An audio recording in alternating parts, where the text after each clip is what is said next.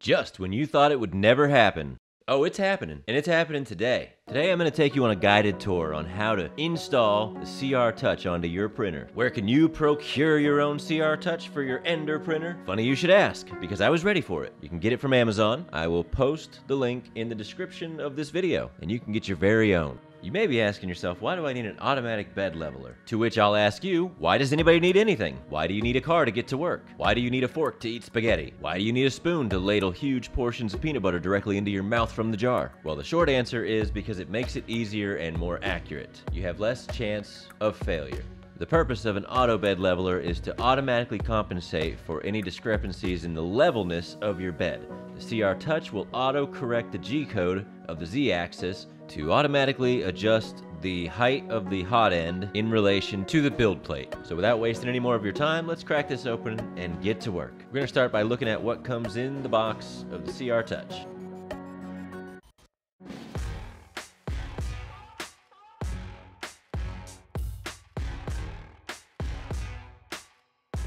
Not only does Creality have this kind of cool superhero looking dude that is probably their mascot, I guess, but they also package things pretty nice. I feel like they're all about first impressions. The attention to detail on the packaging alone at least makes me feel like if the quality of the packaging is this good, then the product must be just as good. At least that's been my experience with Creality so far. I upgraded to the Sprite direct drive hot end on this Ender printer a few months back, and the packaging was equally as nice and thoughtful. Not like most of the stuff you buy out of China that comes in a bag and very little anything, actually. Looks like a lot of stuff that comes in the box so far is a lot of brackets, and that's basically if you have another printer you want to use this on versus using it on the Ender. They're going to give you a few styles of brackets to help mount your CR Touch to your hot end. Of course, you get the CR Touch, and you also get this ribbon cable that goes from the hot end to the motherboard of the printer. You get a few new hot ends, a couple screws to mount the CR Touch to your hot end, and of course you get some zip ties. Go ahead and get your Death Trooper skull printout ready. We're going to use this for organizing our components. If you're still waiting for yours to print, pause the video and continue after printing's completed. Okay, getting access to the motherboard, tip the Ender up on its edge, and let's get out our Allen wrenches. You're going to need to get the pink Allen wrench. Everybody knows and has one of these, I'm sure. So go ahead and take off the 3 screws that are holding the plate cover over top of the motherboard. Let's get those off. Let's try not to slip off too many times. Okay, third time. Fourth time is a charm. Let's not look too stupid here. Okay, we're getting it off, and the last screw comes off pretty easily. Now, what you're gonna look for is this ribbon cable connector. This is the wire that goes to the CR Touch. So, lower right-hand corner of the motherboard, easy to find. Up here at the top is the Z-stop connector. We're gonna need to disconnect this for the CR Touch. So let's go ahead and take off the screws that hold this plate in place. Get a couple of these guys out here. There's 2 on the side, or well, this will be the front. There's 2 on the front. Take those out. And there's 1 more on the top that's holding it in. You get your pink Allen wrench back out again, the one everybody has. And we take out this screw, comes right out. Perfect, awesome. Now we have access to the Z-stop right here. This needs to come off. We got to take this connector off. This is off the side of your Ender. Take it off, looks like this. Remove the ribbon cable. The ribbon cable plugs into here. Take that ribbon cable right out. You don't need a Z-stop anymore. You have a CR Touch. Put it all back together once you get that off. And ribbon cables put back in. We're making some good progress here, guys. All right, now, the cable on the bottom, go ahead and put the plate back over top of that. Let's try not to have too much of a problem with this. It goes on pretty good. We got our pink Allen wrench again.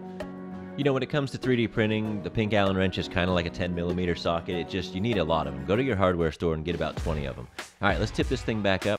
We're going to go ahead and take off the hot end because we need to put the CR Touch on there. And look at this, I've got my green Allen wrench now.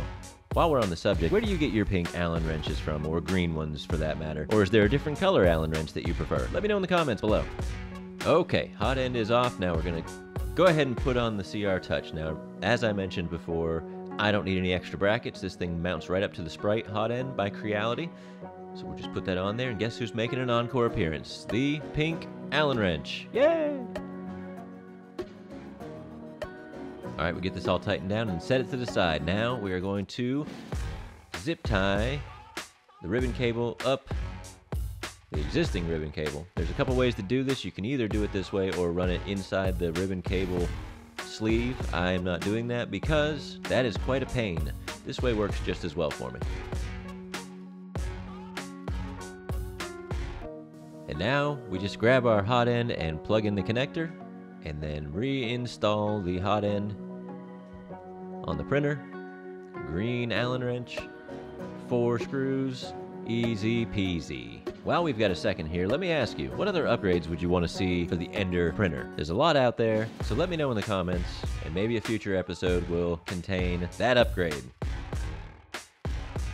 We'll put the ribbon cable back into the hot end, coming down to the wire, almost finished. We're gonna zip tie the last little couple connectors here. You want to keep it kind of loose because this part right here does have some flex in it when the printer's going back and forth. So don't be over tightening this, unless of course you want electrical shorts potentially in the line later on, which I'm sure you don't. Look at that, everything works great. And here we go. Thanks for watching the how to install your CR Touch on the Ender printer.